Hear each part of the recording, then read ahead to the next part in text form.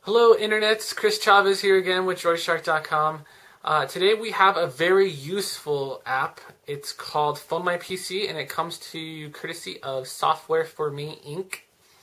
Now what this app does is it's like one of those VNC things where it allows you to use your phone and see everything and take control over your computer, and you could do this over Wi-Fi or 3G. So you could be at the mall and just say, oh, I wanted to do something on my computer real quick, and you just on your phone, and it's just everything's being done on your computer and stuff, and you can see what's going on. You have full control. It's really, really cool, and you can see it all from your phone. It's crazy. It's almost like having a PC on your phone. It's just totally wild. I'm going to show you guys exactly how it works and how to like kind of set it up and stuff. So sit right there and take a gander. Alright, so now let's open up PhoneMyPC. When you first open it up, it's actually going to take you into the settings menu here, and that's where you go to set up your username and your password for connecting to your computer. You can also password protect the application and some other stuff too. Quality settings, that'll be the quality that you view your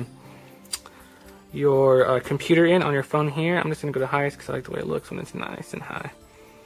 And I'm connected to Wi-Fi. So you can also set some button function mapping. So when you press the volume up and stuff, you can use it to scroll or do other things. Zoom in, zoom out, just all kinds of stuff that you can use to kind of mess with it. Let's go back here. Once you get the application, you actually have to go to a website and download and install the software on your computer, which is actually really easy. And once that's installed, you will enter in your username and password, and you'll be able to see your computer here. So let's go ahead and check out what's on my computer.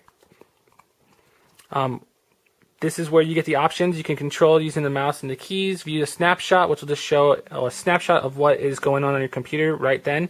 View live will actually allow you to view in real time what's going on. Interact live will allow you to view and interact. So this is actually my favorite and the whole reason I even have this app. And you can see here, it almost looks like I have Windows 7 on my phone. It's kind of crazy in a way. You can pinch to zoom, and you can just slide to interact and stuff, just like you would. So let's see what's going on with Warren the Ape. And although I can't, you don't have sound right now, I know that on the market, the developer says that he's working on getting sound, which will be completely epic, but I just think this comes in handy if you have something on your computer and you're just like, oh, I left it on my computer.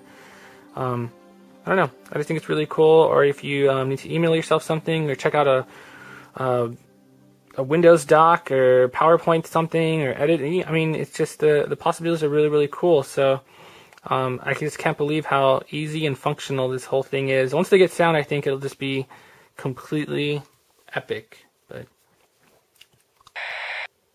okay, so that was PhoneMyPC by SoftwareForMe Inc. And as you can see, it's pretty handy dandy. I just like the fact that I could just leave my computer at home, and if I ever need to email myself something, or I don't know, anything that I would need to be at home to jump on my computer for, I can pretty much do it from the comfort of my phone. And I can be out on the road. You can do it over 3G and Wi-Fi. I think that's awesome. I can't wait until the developer gets sound working. I think that would be really, really cool if they can ever do that. I don't know. He's been promising it for a while, so I guess I'll have to wait and see. I don't even know how that would be possible. But yeah, you guys can get it in the market right now. It's $9.99, but I think it's money well spent. So go pick it up right now. And I'm Chris Chavez. You're watching DroidShark.com. Come back for more of my app reviews, and I'll see you guys next time.